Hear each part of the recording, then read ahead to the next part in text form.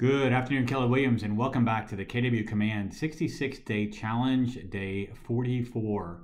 So yesterday we wrapped up with campaigns, and today we're going to talk briefly about the Task Manager. So Task Manager is our third icon down here. You can see it has the kind of checklist with checkbox.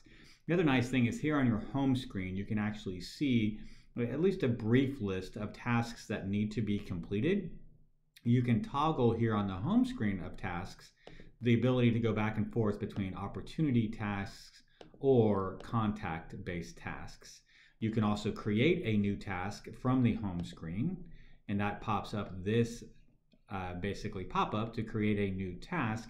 It's the same one that you will see when we actually go into Task Manager, which we're going to do now. So Task Manager, third one here on the left-hand side.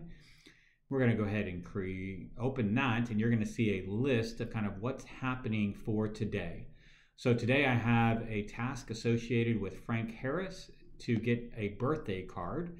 And then you can see I have 4 past due tasks that have not happened over the past 2 days. So I'm pretty sure these are KW agents. If you're on this list, my apologies for not sending you a birthday card. And yet these are all people that have been associated with, in this case, the Birthday Smart Plan. And it's sending me a message that I need to order or send a birthday card for each one of these people. So I have the ability to actually click on the task, and it brings up the preview where it says birthday card for Frank Harris. Send a handwritten note to Frank Harris for their birthday this week on their birthday. It's on the 12th as part of the Birthday Smart Plan. So it actually lets you know, how did this task come about? Why is this in my Task Manager? It tells you that this is a part of the Birthday Smart Plan. I have the ability to see multiple pages of tasks. Should I've had more than 5 or 10, I can click through here and see all of those tasks. I also have the ability to toggle my tasks if I want to see what is due today, what's past due, what's due over the next 7 or 30 days, and then what has been past due for 7 or 30 days past, right? And you can see all time tasks there as well. I do have the ability, so let's just say I do all time. I can sort, so you can see that these are ones that are past due. This is the one that I need to do today, and then these are tasks that need to be completed in the future. So you can see there are 10 showing here. I have 14 total. If I click on this arrow, it'll show me the last 4 that are out there in the future in February or March. So I do have the ability to click on each one of these. I can click on the box to the left of it in order to complete it. And it says complete task. You are about to mark this as complete. You will not be able to revert this change. If I click on complete task, it'll then draw a line through that task indicating that I have completed it for the day. If for some reason I know I'm not going to be able to get to these tasks, I do have the ability to remove them altogether by archiving them, or the ability to snooze them. So if I click on snooze, I can say, hey, snooze this task for 2 days and then remind me then. Probably not the best for a birthday card, because that birthday card is probably going to get there late in that case, especially considering this is already past due. But that's the ability to actually snooze from there. Top right hand corner, I have the ability to create a new task, so I can click on that button. I can put in the task name, and I can decide when that needs to be done. So let's just say tomorrow I do need to do it. I can put the task description in here,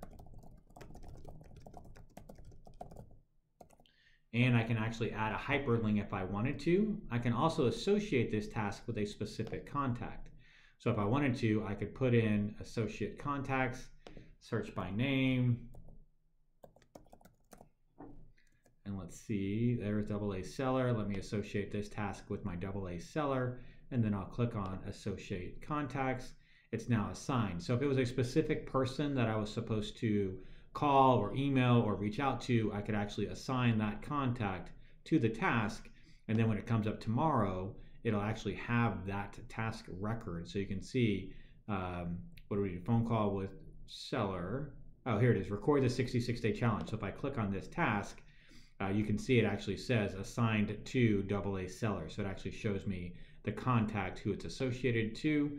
And because the contact associated is right here, I can actually click on that, and it'll open the contact record of the person associated with the task, which makes it much easier for me to see their phone number, their email, whatever it is that I need to do within tasks. So that's the task manager, and the ability to create new tasks, view tasks that need to be done, that have already been done, or those that are past due. You also have the ability to look at opportunity tasks, which can be created, and I'll show you how to do that tomorrow. And you can kind of see I have some that have been created that are significantly past due for a specific opportunity. So I'll show you what that looks like tomorrow. As always, guys, it's great talking to you. I had a fantastic class today in the Rio Grande Valley here in McAllen. Look forward to working with the agents of Harlingen tomorrow. And as always, hope you're all having a fantastic night. Look forward to talking to you tomorrow. Thanks so much.